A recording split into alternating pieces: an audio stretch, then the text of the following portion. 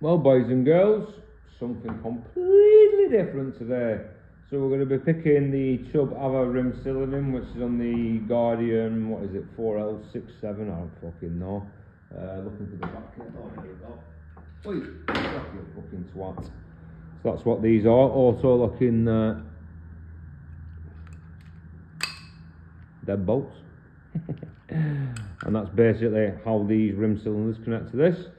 There is other variations. You've got a padlock here, which I do possess the key for. So look at them fucking crazy keys. Oh my days. Oh my days. There you go. Turn. Lovely, lovely smooth action. I don't actually have the key for this. You can put the key in. It'll only turn so far. Obviously that's not the correct key. So we're gonna have a bash at fucking picking it. I won't bore you with all the details, but basically there's 10 wafers inside the lock, and they are fucking crazy because they're not sprung, so they're independent to slide back and forth. And depending on the key bit in, you can see it's got angle cuts to the key, is what shape the wafer takes basically. We won't bore you with that. I've picked this lock a few times now, lots and lots and lots and lots and lots of fucking bench time.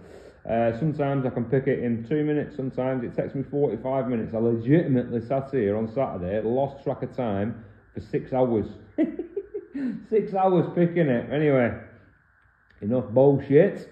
So this is the tool to pick it. So this is the GJ AVA pick. You can see it's got an end which is needed to tension, which is basically the last cut of the key.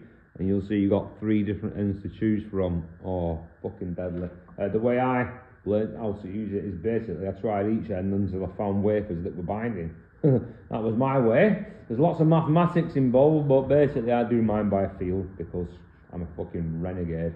Right, so what we're going to do is insert a tension tool all the way to the back of the lock. We're going to tension the lock, and then literally all we're going to do, I keep tension on, and I'm going to rotate all the discs or the wafers anti-clockwise. So there's one click.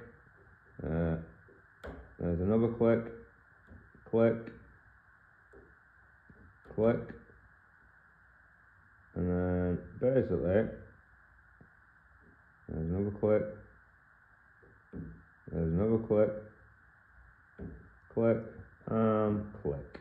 Okay, so not loads of tension. Obviously I don't want to fucking break the tool, but basically what we do is we rotate all the discs to the fucking left. I keep calling them discs, wafers, whatever you want to fucking call them. Pick them all to the left, and then we're going to test basically the amount of rotation the tool's got inside the wafer to see whether it's correct or not. So I'm going to start at position 1, I'm going to test that. That's got a nice increment of 6. That's the max we're looking for. So hopefully you're going to see one that's incorrect. Let's have a look. I think number 3 might be incorrect. Let's have a look. So 4, no, 3 is fine. 4 is not fine. So basically what you do is ease off tension and try and nudge it across. There we go, we'll nudge that. Let's go to 5, nudge. Oi! Live on camera, live on camera. This one's for you, ProTech. Said it couldn't be done. I fucking did it. I did it in double quick time.